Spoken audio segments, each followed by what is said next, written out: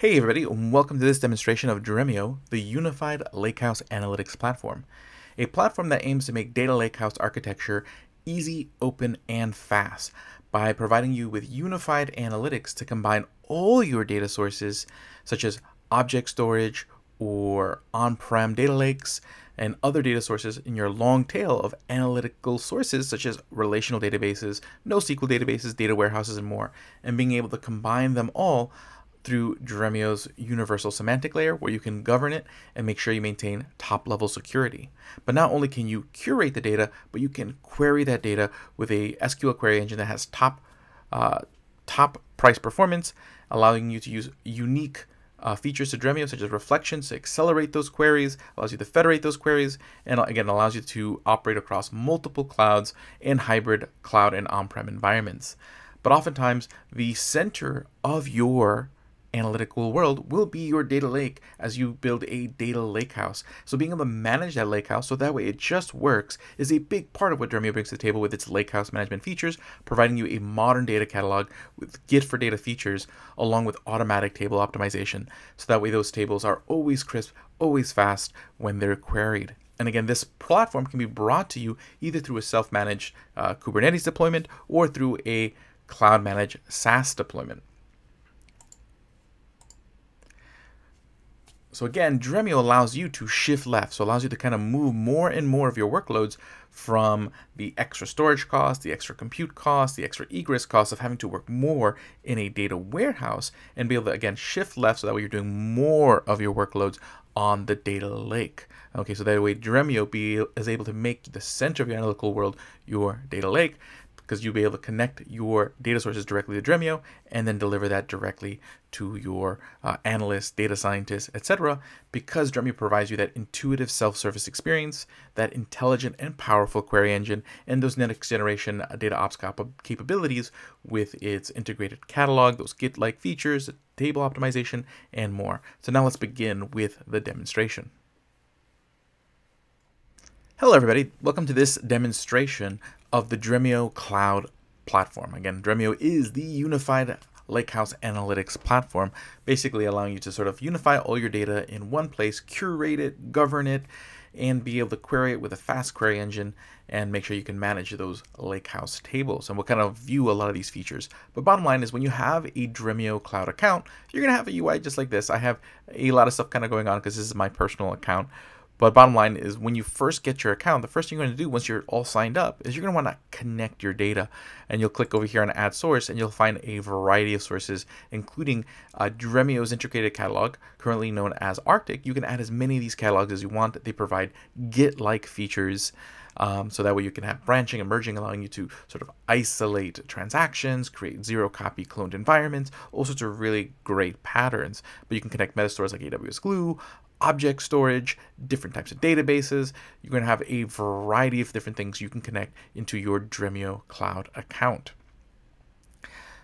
Now, once you connect your data, you'll be able to see all your data sources over here. So I can see generally every account's going to have a default integrated catalog that's part of the project, but you can add additional catalogs so that way you can organize the data as you see fit. I can see my object storage, my databases, all the different data sources that I have connected. Okay. Now, the cool thing here is I can begin curating a semantic layer. So oftentimes in my default catalog, what I may do is create folders for maybe I'm building like a virtual data mart or a data mesh, and I can create, different folders for my different business lines. So you can see here like logistics, marketing, etc. Okay, so what I can do is let's say here in tax collections, I might create a medallion type architecture for that virtual data mart where I have bronze, silver, gold. I can land raw tables or raw views on the raw data in that bronze folder and allow curation of views on that data in the silver and gold folder. So instead of duplicating the data, because when we create these views, so these sort of green icons, they represent views, so they are not copies of the data. Instead, they are logical views on the data. You can create your data, you can curate your data marts without less copies through sort of a virtual data mart built on virtual views. Okay, so I can see and I can curate, I can govern this data, so I can control which users can access all those different data sets. On top of that, we have this really nice, sleek SQL editor. So right here, I can see I have a query that I can do. So it's actually just let me write a fresh query. So I can say like select star from, and in this case, instead of me typing out a whole data set name, what I can do is I can click over here and say like go to samples.dremio, and say, hey, I want to query this data set. And so I can just drag and drop that really nice and easy. Okay. Now notice I have to put in the full namespace for that data set. Another nice touch is I can go over here to the context switch and just change the context of the query so that way it's right where I need it. So now I can actually eliminate all this because the query is going to run in the context of that particular folder. So it's going to look for this data set in that folder, making it where I can, if I'm referring to multiple data sets in the same sort of folder or namespace, makes it much easier for me to write my queries. So now I can go run that query. Okay.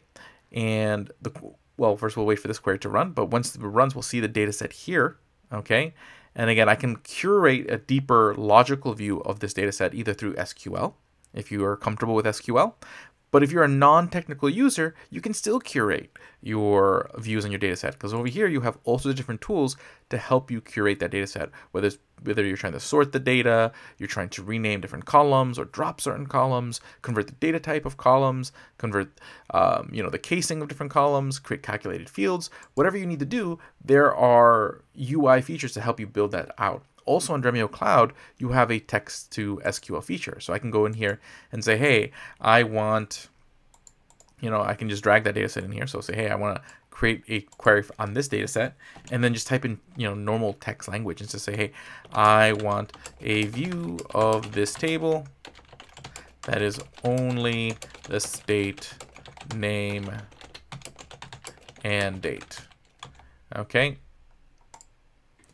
Okay, and I'll click generate, and it's going to generate the SQL. So there it is. There's the SQL. So I can copy the SQL in there. Okay, and then again, I can actually run multiple queries. So I can just paste this query in there. Okay, what I'm going to do is I'm going to get rid of some of this extra space there. Okay, and put a semicolon there, and let's run this query.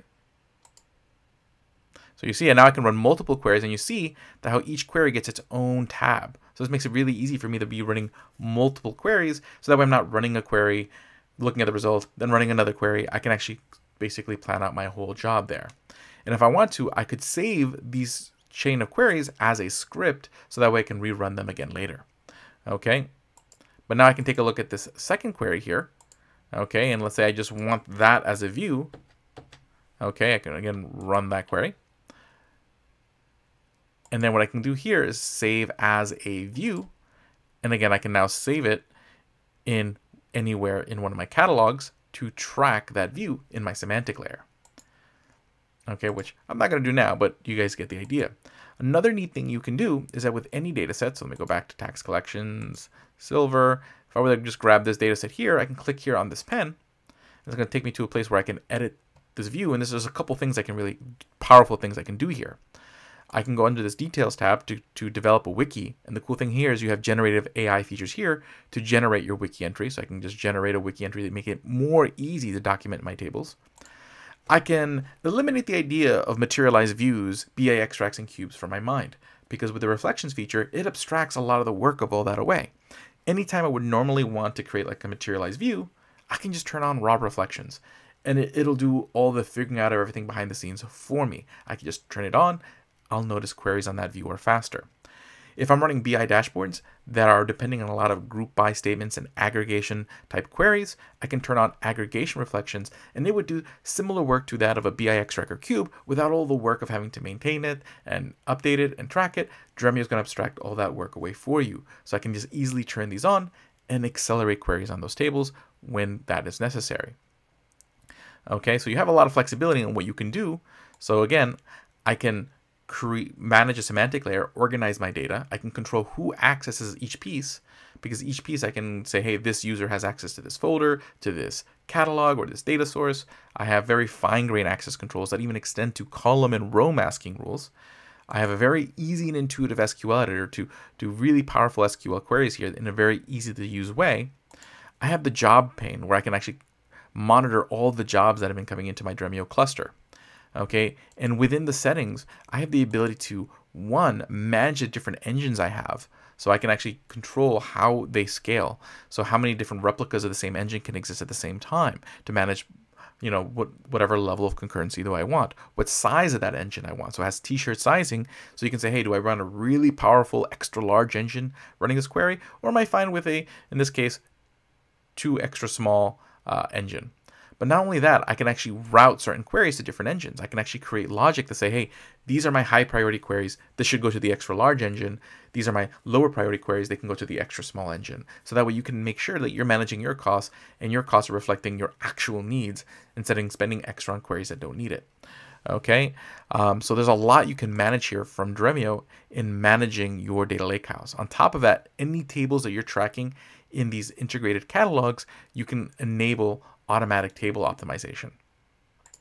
Okay, so actually that would be on the table itself. So if I were to go to, actually, an easier thing to do is just go to the actual catalog UI. So if I were looking at take a look at one of my catalogs, I can click over here and I can actually monitor what's in that catalog. I can take a look at the history of commits in that catalog to be able to monitor the history of not only what changes were made, but who made those changes.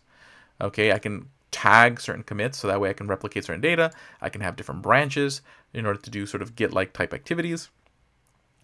But again, I can do all that from here. So it gives me a whole level of observability that is unique to these integrated catalogs. So hopefully that gives you a quick little tour of the Dremio Cloud Lakehouse platform. I'll see you all later. Have a great day and enjoy. Again, reminder that, again, all these data sets that you create here are accessible to your end users via JDBC, ODBC, via the REST API, and via Apache Arrow Flight. And many of our integrations with your favorite BI tools already factor that in. So just to point out how easy that can be. Okay, so let me just go back to, let's say, one of the tax collection data sets. Okay.